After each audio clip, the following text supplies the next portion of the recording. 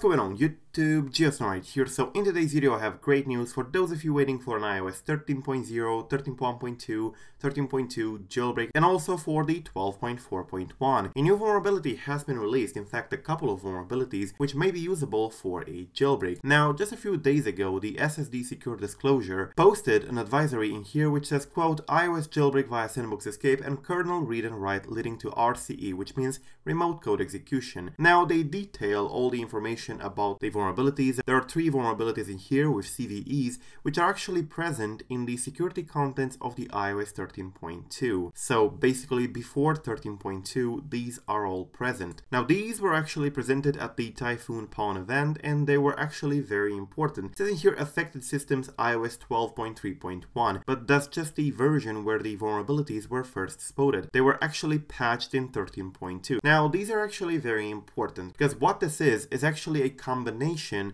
of vulnerabilities in order to achieve a very important thing, and that is basically part of a jailbreak. Now, Jake James posted in here, quote, sandbox escape plus kernel exploit plus root shell for iOS 12.3.1. It says the bug is patched in 13.2, so porting it to 13.0 to 13.1.x might be possible. And in fact, this is possible, but for the A12 devices, this is going to be pretty hard, especially since the kernel vulnerability is actually hijacking the PC control, which is basically the program counter. And Jake James says in here, quote, the kernel exploit seems to hijack the PC control. Therefore, it won't work on A12 or A13 unless they forgot and use BLR, but yeah, unlikely. The bug is a buffer overflow, so it might be possible to use other strategies, so it's not completely dead on A12 and A13 devices either. Now, if you want a specific version to stay on, especially if you have an A12 or A13 device, stay below 13.2. For example, 13.1.3, 13.1.2, 13.0, these are very good versions to stay on for a jailbreak. Remember that the A12 devices, which are basically the iPhone XS, XS Max and XR, and the A13 devices, which are the iPhone 11 and 11 Pro,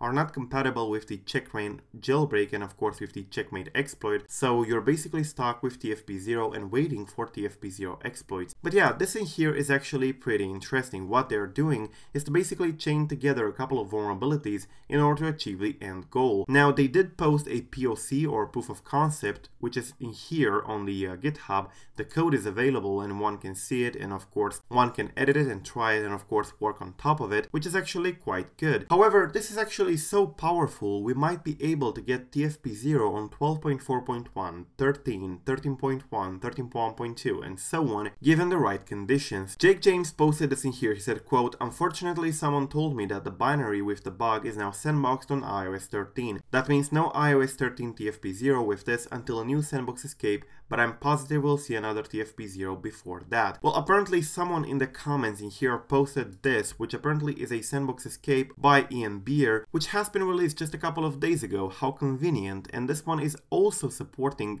iOS 13.1.2, iOS 13.0 and so on, because according to Ian Beer in here, it was patched in iOS 13.2. So the missing component in order to get tfp0 on iOS 13, Jake James talks about, has apparently been released. Now I just wonder if we can chain this iOS sandbox escape with the vulnerabilities in here in order to achieve tfp0 on iOS 13. So yeah, that's definitely probable, and we seem to have the right components. We just need to try to put them up together. Now I'm not sure if these can be combined, but if they can, as Jake James says in here, we might be able to get tfp0 on iOS 13 up to iOS 13.1.3, which is actually quite good. The 13.2 is a bad version to stay on for these vulnerabilities, because the iOS 13.2 is not compatible with any of these in here. All these vulnerabilities were patched in the iOS 13.2. So the iOS 13.2 does patch a lot of vulnerabilities, especially kernel vulnerabilities, which means that both iOS 13.2 and 13.2.2 are very bad versions to stay on for A12 devices and for A13 devices. For the rest of the devices, if you're interested in an uncovered style jailbreak, which is basically semi-untethered, then yeah, you need tfp0, and staying on 13.1.3 and lower would definitely prove to be good. However, if you don't, and if you can use a semi-tethered jailbreak like the Checkmate, you can already jailbreak 13.2.2 as we speak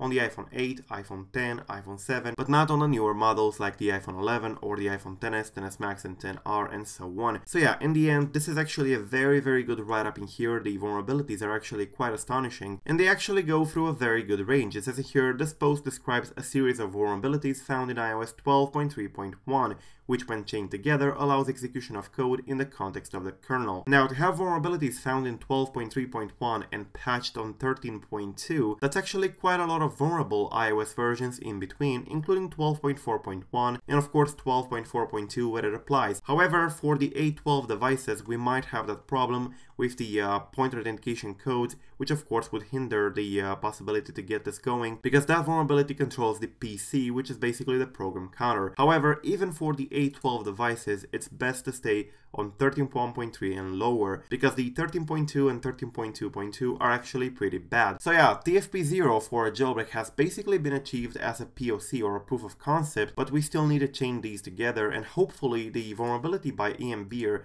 the sandbox escape in here, might be usable in the context Jake James suggests in here. That's basically it, guys. Thank you for watching. Don't forget to subscribe to stay updated. I'm GeoSnow, and until next time, peace out.